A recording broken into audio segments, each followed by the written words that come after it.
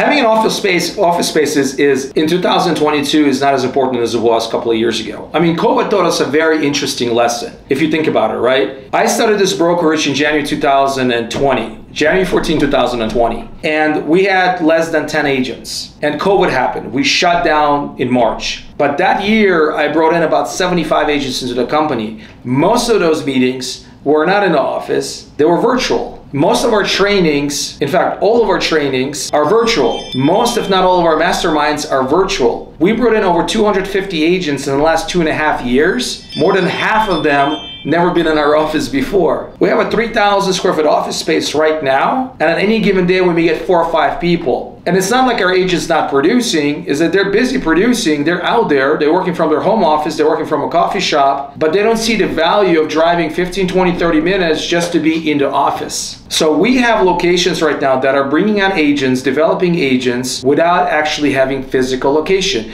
We have franchises that we're opening up, and in the last 2.5 years, we opened up 92 locations around the country, where more than half of those locations are without the actual physical office space. So you don't need to have an office space. One of the biggest brokerages right now, and I'm not going to be mentioning their name, doesn't have an office in our market. So virtual is the way to go.